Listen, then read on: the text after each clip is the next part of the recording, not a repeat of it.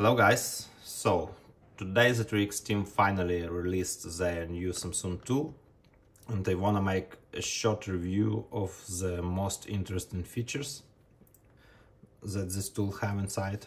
So let's run it.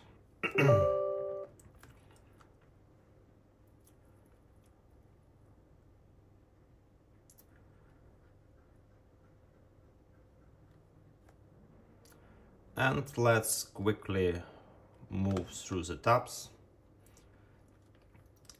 So we have main window. Here we can switch between different CPU. For example, Exynos, MediaTek, PXA, it's some old Samsung CPUs, Qualcomm and Unisoc. So the most interesting, of course, it's Exynos.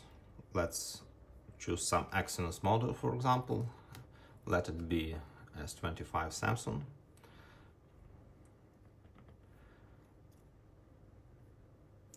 We have Odin tab. Here we can flash our phone in Odin mode.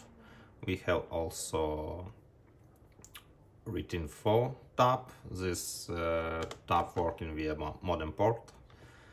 Also we have Unlock tab. It's this operations working via ADB, like unlock region unlock, direct unlock via root, read codes, upload mode. It's same as in old Samsung tool. Here we can also make part search, repair, change CSC, enable ADB for old security patches. But the most interesting is Exynos tab. Here we can work via EU port. We can read codes, make direct unlock, bootloader unlock, backups. It's same as partition manager. We can read partitions, write partitions back. Also we have security tab. This for quick read and write UFS.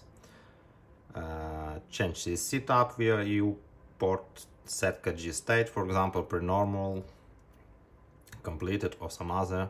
Erase VRP option, remove warnings. This operation will remove bootloader unlock warning after bootloader unlocking. Reset battery counter. This will be useful when you change your battery. Repair boot, repair SN, factory reset. Also we can move to Qualcomm tab.